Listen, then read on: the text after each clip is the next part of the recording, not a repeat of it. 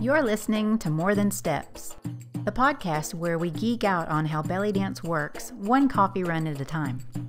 I'm your hostess, Heather Wayman. This episode is brought to you by Nadira Jamal, the founder of Belly Dance Geek. Hi there! It's been a while since you've heard my voice, and that's because I'm getting ready to go on an extended sabbatical. I love dancing and I always will, but running a business comes with a lot of activities that are very different from dancing for yourself. And to be honest, I'm getting tired. I love Belly Dance Geek and I'm so proud of everything that it's allowed me to do and all the wonderful dancers that it's allowed me to meet.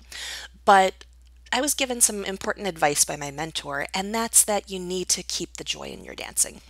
So before I get burned out, I've decided to take a break.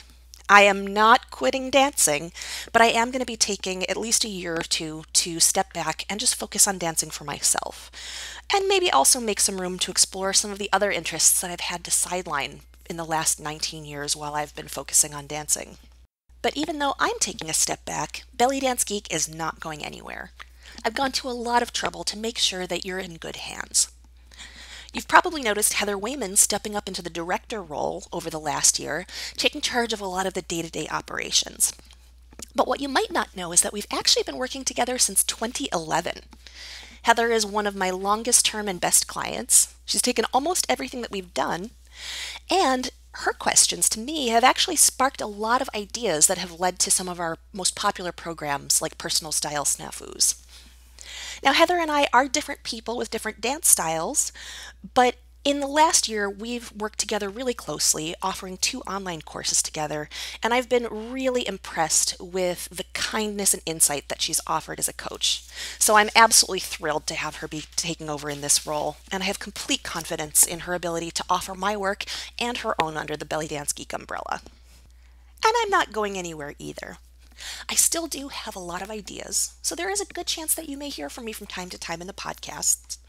And Heather and I have left the door open to create new products under the Belly Dance Geek umbrella once I've had a break. But in order to get my creative juices flowing again, I really do need a true break. So I am going to be taking a substantial step back, and I may even take a break from Facebook for a while. So in the meantime, I just wanted to send you away with a few last words of advice. The first and most important thing is that the feeling really is the most important part of this dance. Connect with your joy. Enjoy the music. Connect with the audience. That really is what this is about. Second, keep learning. The more you learn about this dance, the cultures that it comes from, and the music, not only do you become a better dancer, but you get a richer experience, and all these worlds open up to you. Just make sure that you do it out of love and curiosity and not fear. Sometimes what we don't know becomes a stick that we beat ourselves with, and that is not healthy and it's not helpful. Third, remember that there's no right way to dance.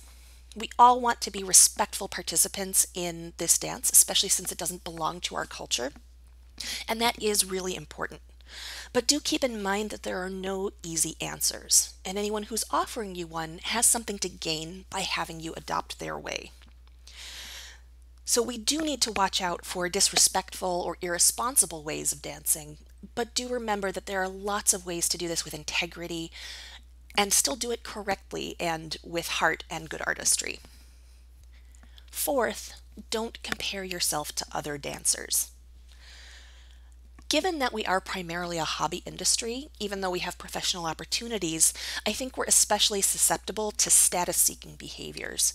And that kills your artistry and it kills your joy. Just keep in mind that you have something to offer that is totally different from the other people around you, and that is a good thing. That's part of what makes this dance so interesting and so powerful. It looks different on every dancer, and it's supposed to. Comparing yourself to other dancers, even ones who share your stylistic preferences, is like comparing apples to oranges, when really what we're trying to do is make fruit salad. And finally, remember that it's okay to make the dance a part of your life on your own terms. Some dancers will make this their life's work, and that's wonderful. Go for it. And for some of you, this is something that just brings joy to your life for 90 minutes a week. All of these things are worthwhile ways of interacting with the dance and being a part of the community. So it's okay to decide what works for you at any given time. And remember to reevaluate that over time. It's okay to take a break when you need one. It's okay to forge ahead when you're excited to. This dance is about your joy as much as anything else. This can be really hard to accept for motivated dancers and especially for perfectionists like me. But remember, when we talk about keeping your eyes on the prize that we're talking about is your personal satisfaction and joy in this dance. That's the prize you need to keep your eyes on. So those are the 5 things I wanted to leave you with as I go off on my sabbatical. And I hope that you'll hold them close to your heart as you continue to learn more and engage with this dance, whether it's with Heather at Belly Dance Geek or with any other resources and education you find. And in the meantime, I wish you very happy dancing. Thanks for listening. For more geektacular resources, visit bellydancegeek.com.